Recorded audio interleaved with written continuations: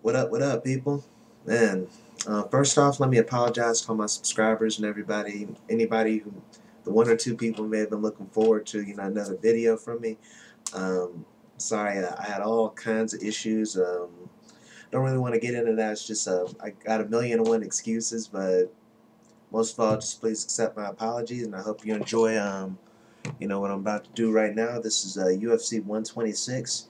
This is definitely a card I couldn't. There's no way I could avoid, speaking about this. This is something I've been looking forward to for a very long time. Namely, Anderson Silva versus Vitor Belfort. Two great strikers. Just two legendary fighters in MMA. Maybe a little strong, but just this is a matchup that I've been looking forward to for quite some time, and this is just something as a fan who likes seeing the champions, take on the best available challenger. This is just something that's been, something I've been eyeing for a while. Anderson Silva versus fellow Brazilian and former training partner Vitor the Phenom Belfort. You know about Anderson Silva. I think he's the greatest fighter in the world. Uh, a lot of people have been, he's had some erratic title defenses. As far as activity, the dancing fest against Damian Maya. I didn't see all of that, so whatever.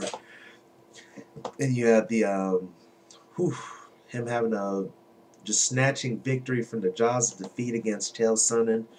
Very awe-inspiring. Come from behind submission victory. And Vitor Belfort, it's been like almost forever since he last fought Rich Franklin, and he decimated him in a couple minutes. His last two fights were against Matt Lundlin and Terry Martin, I believe, and he just smashed him very quickly. I think Terry Martin was into the second round, but just he's been very dominant, in his new weight class, taking on the contenders. Even with Rich Franklin being 10 pounds heavier, I think that's just that fight right there really cements him as the number one contender. Anyone who can destroy Rich Franklin in that kind of just very little time is a worthy challenger, and I cannot wait to see this. Now we all know about Vitor Belfort. He has super fast hands. Has very good footwork, very good angles. He made himself very hard to hit with Rich Franklin. That karate stance that he had, he was just he was able to see Rich coming and just decimate him. Just pick his moment to really just step in and just go for it. Against Anderson Silva is going to be a little bit different. His sense of Anderson Silva's sense of timing, reach, and his use of his abilities, not just his hands, but elbows, knees, and feet. I mean, he's just a real perfect 8-point striker, and it's just always a pleasure seeing him when he's able to stand with people. Most people try to take him down. Uh, Against Vitor Belfort, he isn't the wrestler that Chael Sonnen or Travis Lutter, Nate Marquardt, or any of those guys. He does have a Brazilian Jiu-Jitsu black belt. Sorry, I'm sorry for all the mistakes I'm making right here, but he's known mostly for his punching power and speed. And I think against Anderson Silva, Vitor is just going to be as impressive as his boxing is. I just think that Anderson Silva is just going to be way too much of a well-rounded striker for Vitor Belfort to overwhelm with his hand speed and blitzkrieg barrage punches that he likes to throw. I see it. I don't know if Vitor is hard to stop. But I see this being a one-sided victory for Anderson Silva. I just think he has way too many tools in the toolkit, and I see him being too much for the Phenom today. But this should be a great fight. I definitely my eyes are glued to it. Um, the co-main event is going to be a light heavyweight bout between Forrest Griffin and Rich Franklin.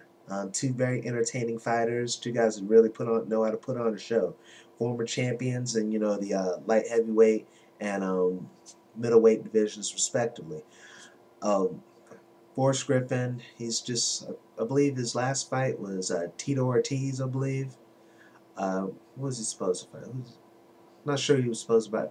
I'm not even getting into that, but I think his last fight was Tito Ortiz. You know, it was a very close split decision victory for him. Before that, he lost to Anderson Silva in one of the silliest fights I've ever seen. Just wow, how Anderson Silva just easily dismissed him. And of course, he lost to Rashad Evans. These are both guys that are really I wouldn't say flirting, but they're trying to fight off irrelevance, trying to stay out of that limbo, in which Franklin was put in when he lost to Silva for the second time. Uh, I mean, Rich Franklin's in a position as a middleweight where he can beat most middleweights, but he can't beat the top middle. But he can't beat, of course, Vitor Belfort or Anderson Silva. So he's giving his hand at the heavier weight class, and he's had a lot of success there. I mean, he's just coming off a knockout victory over Chuck Liddell, um, which ended Chuck's career. I mean, Rich Franklin, he's a great striker, a very strong guy, and I think, he'd be good at light heavyweight, but still not, it's still up in the air how these guys can do, or how these guys are going to cope with the division as it is now. But they're both very popular fighters, both very, talented guys, both very, skilled strikers. However, I think I gotta give the edge to this to Rich Franklin because I think he's shown the ability to hit harder than Forrest Griffin. He's a little more fragile, prone to broken noses, broken, black eyes. He almost had like a permanent black eye, and I think he broke his arm from a head kick against Chuck Liddell. But I just think he's a little more dangerous than Forrest Griffin, and that's the problem with Forrest Griffin. He's a very tough guy. Is a very tenacious fighter. However, he doesn't have the punching power or real prolific with submissions. Even though he does have a good submission game, he just doesn't.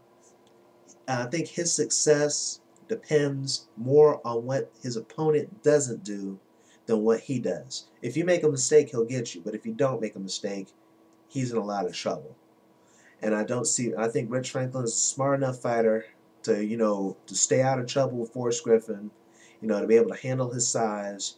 I mean, despite Forrest Griffin being so big, he hasn't shown a lot of strength, a lot of wrestling, a lot of really being able to just bully people around for as long and as big as he is.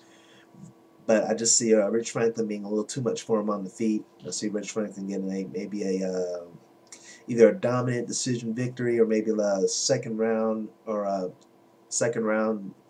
TKO or something. I think that he just matched everything about.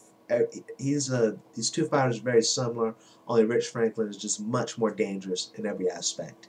The other fight I'm looking forward to on this is, of course, a battle between two amazing light heavyweight prospects, and Ryan Darth Bader and John Bones Jones. These are just two guys that have a lot of success in the UFC. Both are undefeated except for that John Jones Matt Hamill disqualification. Uh, John Jones, I think this is another one where John Jones has just shown a lot more danger than Ryan Bader. Ryan Bader has shown heavy hands, dominant wrestling game, but John Jones just has a great length, great physical tools. You know, uh, he's shown in his first couple fights some very off the wall striking, and in his last few, he's just shown some just ground dominance and just very what to say. He's just been shown to be more dynamic.